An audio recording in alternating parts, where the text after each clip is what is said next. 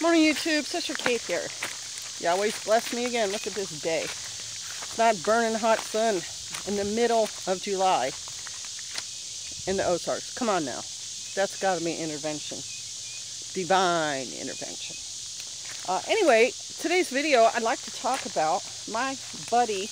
I mean, I've never met her in person, but I'll tell you what, she's a dynamic woman and she's got a really fantastic website, This Old Homestead.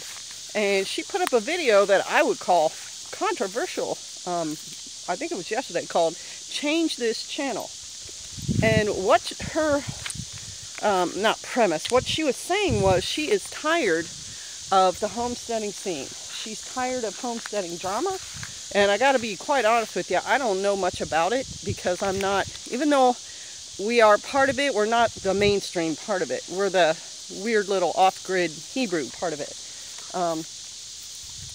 But she said she got tired of it and she wants to turn her channel more towards the Torah, which I think is a very worthwhile, worthy, Holy Spirit-driven desire. And I agree with her 100%. And her point was there's not a lot of Torah perspective from women. I thought about doing videos like that myself, but I feel like as soon as I'm certain of an opinion on something, someone brings up another point and then I change my opinion. So I don't know if I'm an authority on it yet. If you have questions about it, I'd be happy to discuss them on my channel. But I really do wish her all the best, and I think she's going to do a great job at it.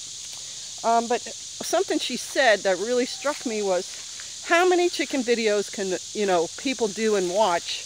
She's bored to tears with it. And I thought, oh, that's my, that's a sacred cow, as it were. Chickens, they're adorable. We can never talk about chickens enough. Well, that might be true for me, but not everyone in the world. It's my personality type, and she said she was bored, and I'm sure many other people are. So I totally get that. The whole reason I did the Homestead Exchange site, which needs to be called Homesteader Exchange. I need to get that edited, but I'm not sure how, because otherwise it looks like Homesteader Sex Change, and we're not all about that. The reason I did that channel was so homesteaders would have one place to go to exchange ideas and do barter and stuff. And I thought the website was ready, but apparently all we can do is blog on it right now. I'm not sure what happened there, and I'm not a very good web designer. So if any of you want to help me out with that, just contact me at Morrigan, that's capital MORRIGAN 55 at Hotmail, or private message me on my page and maybe I can get you to help me out there. Anyway, that's not the reason for this video either. She brought up a really good point in that people are getting bored and sick of all the drama and so forth. And so that made me start thinking, because I'm the kind of person who likes to stay where I am. Oh, we're going to have a Chinook flyover. Yay! U.S. forces. Here, let me see if I can get a picture of it coming over the top. It's coming right over top of me. I'm going to have to wave at it.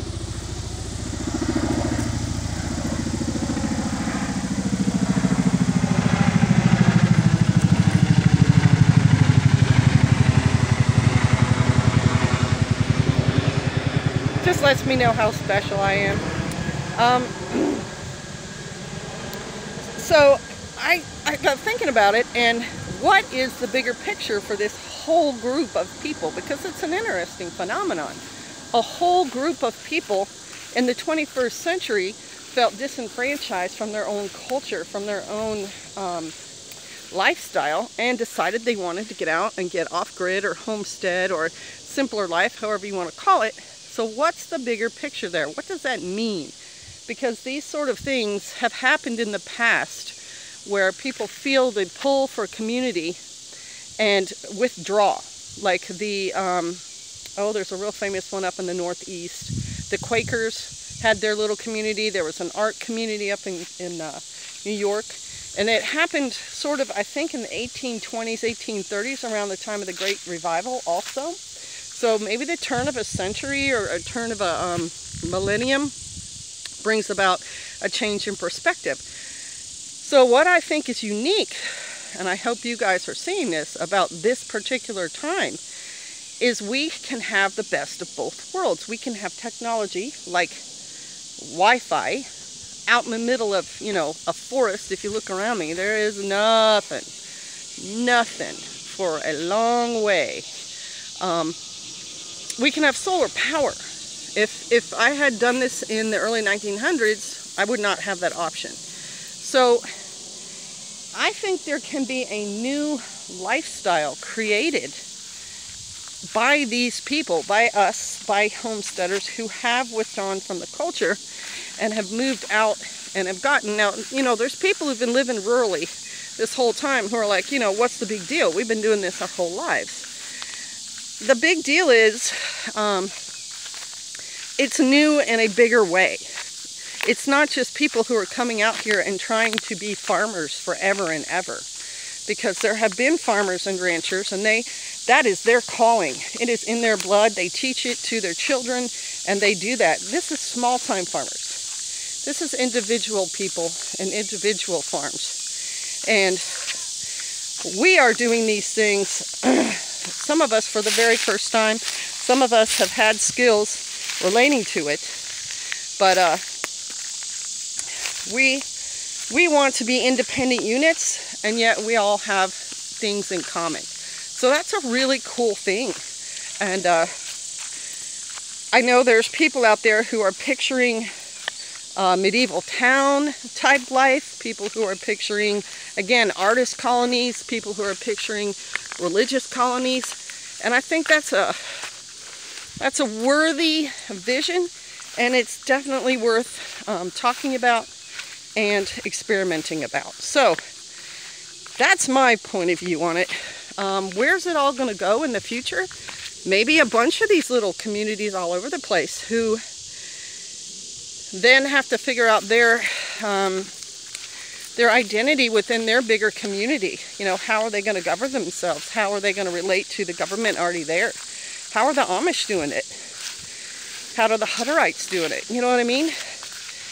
And freedom of religion, you know, is going to at least be on the side of those communities that have based their lifestyle on their belief system. So that's some of my thoughts on it. What do you guys think? And also shout out to This Old Homestead. Interesting move on her part. I'm very looking forward to your comments and wondering where you think this exodus is going next.